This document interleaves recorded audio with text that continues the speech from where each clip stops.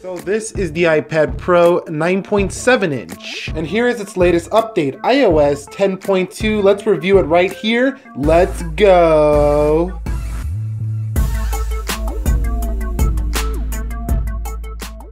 So what is up guys, Nick here. This is the latest iPad Pro 9.7 inch, probably the best tablet on the market in terms of just tablet. It does have that 12 megapixel iSight camera, but today we're going to talk about iOS 10.2 on this guy. So let me go ahead and get in there and show you that there is a software update to iOS 10.2, as you can see right here. Let me zoom in just a bit on this software so we can talk a little bit more about it. So you can see iOS 10.2 introduces new features such as the TV app, new and unified experience across accessing TV shows, and more. So I'm pretty sure this is about the same as what's included on the iPhone. So you get the TV app, you get emoji features, you get photo improvements. You can pause and read these for yourself. You get message improvements in terms of the love effects. You get music on this baby. You get news improvements, and you get mail improvements, accessibility improvements, and more bugs and fixes down here. Now, these are exactly, based on what I'm reading, exactly the same as what you get on the iPhone. But the reason I'm doing this iPad Pro 9.7 update video is because I've had this tablet a very long time now, but going into general, I'm still on iOS 10.0.1. So this was the first release of the tablet on, when they went to iOS 10 for the iPad Pro, which I did not do a review on. But what I'm going to do here is show you how the performance is on the iPad Pro iOS 10.0.1 versus iOS 10.2, and then do the update here. So let's get into that little performance test right here. Alright guys, so I'm on iOS 10.0.1 on the iPad Pro, and you can see that nothing is open in the background.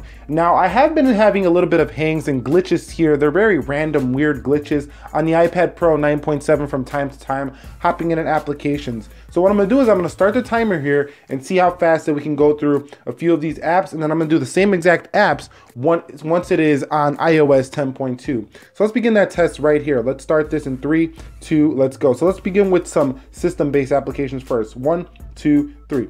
So we're going to go in the calendar. We're going to come back out of there. We're going to go on the clock. We're going to come back out of there. We're going to go into settings. We're going to come out of there. Let's go into YouTube and let that load up. Let's come out of there. Let's go into the App Store. Let that load up. Let's come out of there. Let's go into CNET.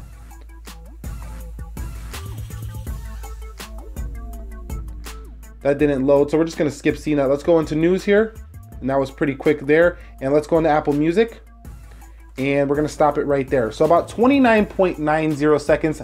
I did have a little bit of delay on CNET, so I will do that same delay, so it's a fair test when we do the iOS 10.2 review. Also, there will be a 6S Plus iOS 10.2 review coming soon, so stay tuned for that. But let's go ahead and update to iOS 10.2 here on the iPad Pro, and I will be back in just a little bit. I just want to show you really quickly for those iPad Pro owners out there, we do have a capacity right now of 27 gigs, so I do have the 32 gig model, but I have available 8.13 gigs. Now, keep that in mind for when I do this update so you can see if you do gain any space. So let's go ahead and install that right now. I'll be back once it is downloaded.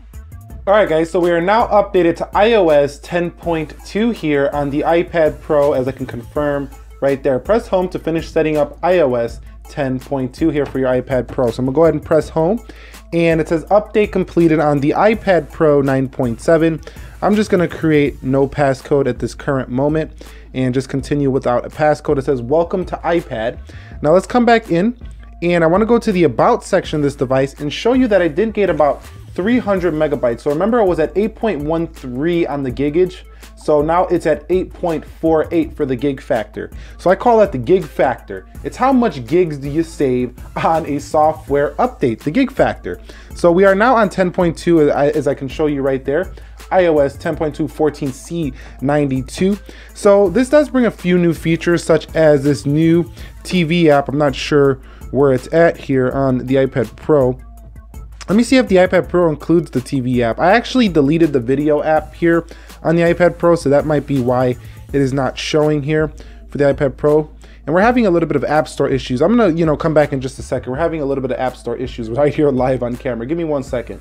Okay guys, the App Store wouldn't open because my Wi-Fi was actually not working, but the App Store is working just fine now. And I actually did have the TV app installed right here under my Apple folder. So it replaced the video application with the TV application here for your iPad Pro. And it looks better than ever on an iPad because it's much bigger. And I think this is an application that more people that use an iPad will be using for this device. Also, the improvements in this device are going to come in Apple Music as well. So I'm going to just cover a few of these improvements before we get into. So if you start playing a song, I'm not going to play it here live on camera because of copyright reasons. You can just swipe up and now you will see shuffle and repeat under the music. So let me see if I could play something really quickly here without it getting in the way.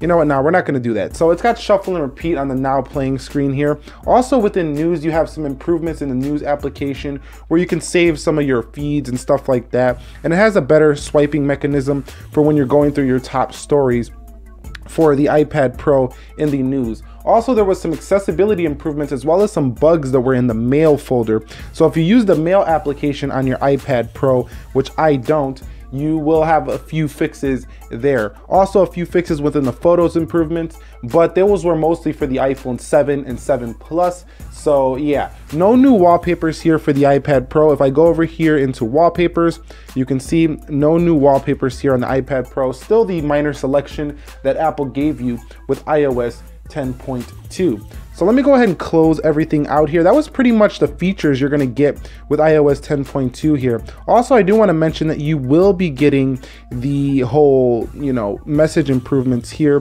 So I'm not going to go into my iMessages, but let me see if I can open up some notes here and show you what I'm talking about. Give me just a second here to get a blank note. So here we are on a blank note, and you will see that if I decide to bring up the keyboard here, I don't know what I'm doing here with this right here. Let's go ahead and bring up the keyboard here. You will see on the iPad Pro, just like the iPhone, you are going to get all the updated emojis here, which look bigger than ever on the iPad Pro. They look pretty awesome here for your iPad Pro 9.7 or any other iPad that you may have. So you will get all those new emoji functions here on the iPad Pro. But with that being said, let's test the new performance of this guy, because like I said, I did have some issues with the performance in terms of some lagging apps. Apps lagged a little bit and glitched out a little bit on 10.0.2. Now, don't get me wrong, this thing is still blazing fast, probably one of the most fast iOS products out right now, right behind the iPhone 7. This has an A9X CPU, so we're only slightly behind the iPhone 7 here. And it does have the True Tone display, which is exactly the same DP3 display, cinema grade from the iPhone 7. So 29.9 on the last test. Let's do this one again in 3, 2, let's go. So calendar, let's come out of there. Let's go on the clock. Let's come out of there. Let's go into settings. Let's come out of there. Then we went into CNET and we waited just a little bit. And let's come out of there. Let's go into YouTube. And let's come out of there. Then we went into Apple Music. Let's come out of there. And then I think that was it. So let's stop that. So 22.88. Actually, you know what? Let's keep going because I think I did the App Store.